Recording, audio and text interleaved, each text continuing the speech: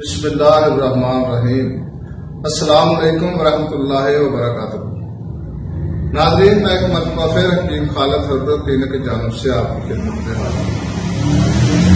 ناظرین، ہر روز آپ کی خدمت میں ایک ویڈیو پیش کرتا ہوں۔ آج کا جو میرا موضوع چل رہا ہے وہ ہے آنکھوں کے امراض۔ ان میں سے جو آج کا مرض ہے وہ ہے آنکھ کی سفیدی۔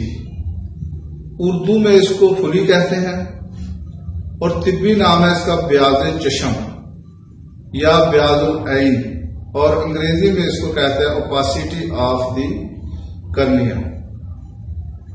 تو ناظرین، طبقات کرنیا میں ضرب، زخم یا فنسیوں کے بعد داغ رہ جانے کی وجہ سے آنکھ میں سفیدی پیدا ہو جاتی ہے۔ یہ 3 قسم کی ہوتی ہے۔ اگر ظاہر کرنیا میں رقیق سفیدی ہو تو اسے سماپ کہتے ہیں، اور دوسری قسم جو ہے اگر یہ سفیدی غلیظ اور کرنیا کی گہرائی میں ہو تو اسے بیاض گل چشم۔ اگر یہ سفیدی بہت غلیظ اور اس کے ساتھ غبار معلوم ہو تو اسے بیاض سکبینہ کہتے ہیں۔ تو یہ ناظرین اس کی تھی تھوڑی سی تشریح، اور اس کے سبب کیا ہیں، اسباب کیا ہیں۔ چیچک اور اشوب چشم وغیرہ میں سبور یا ورم ہو کر زخم ہو جاتا ہے، جس داغ سفیدی کی شکل میں رہ جاتا ہے۔ ککروں اور پڑبال کی خراش سے بھی کبھی کرنیا میں زخم ہو جاتا ہے۔ کبھی درد شقیقہ، آدھے سر کی درد وغیرہ، شدید درد سر سے بھی کرنیا میں زخم ہو کر سفیدی پیدا ہو جاتی ہے۔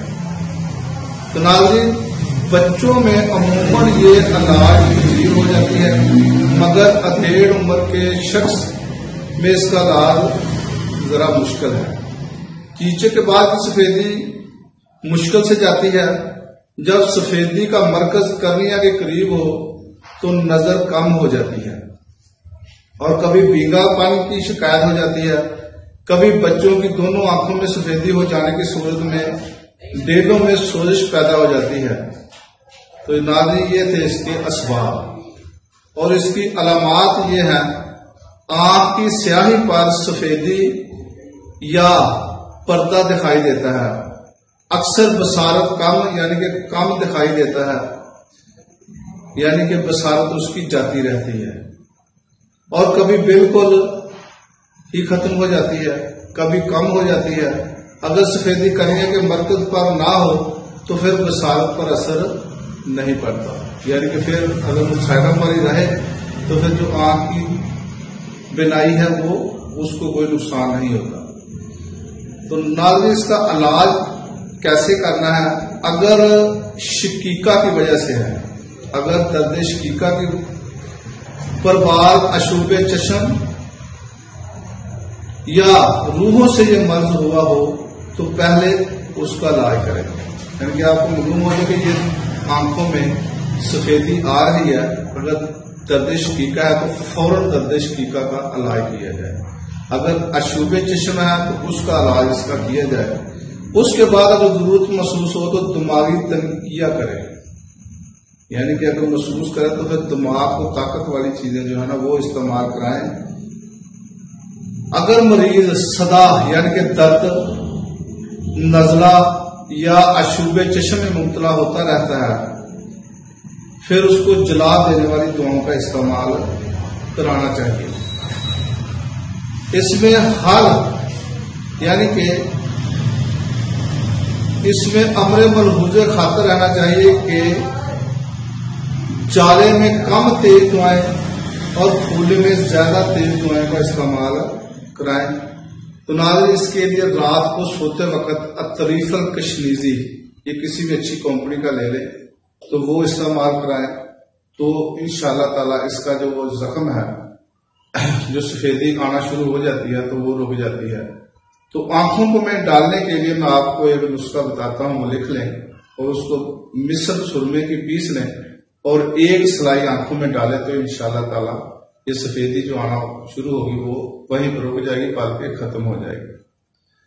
तो नंबर 1 है कलमी शोरा, ये 5 माशा लेना है। ममीरा चीनी, ये 2 माशा लेनी है। गिरू, ये भी 2 माशा है। कफ दरिया 3 माशा। मिर्च सफेद 3 माशा। फटकड़ी बरियां 3 माशा। सफेदा काशगरी, ये भी आपने 3 माशा लेनी है। सफेद काशगरी कह लें या सफेदा काशगरी कह लें, दोनों में से किसी नाम से पुकार लें तो आपको ये पंसारी की दुकान से मिल जाएगी। इसको इतना पीसना है कि जिस तरह के सुरमा बन जाता है। तो रात को सोते वक्त एक सलाई, सिर्फ एक सलाई उस आंख में डाल दे, जिस आंख में सफेदी आ रही है, तो इंशाअल्लाह ताला इससे उसको आराम आ जाएगा।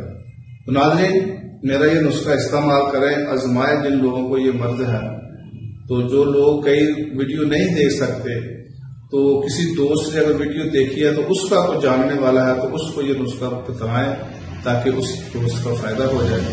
तो मेरा चैनल हकीम खालिद क्लिनिक को सब्सक्राइब करना ना भूलें, लाइक करें, शेयर करें और कमेंट्स भी दें। और अगली वीडियो तक के लिए इजाजत दें। खुदा हाफ़िज़। अस्सलाम वालेकुम रहमतुल्लाहि व बरकातहू।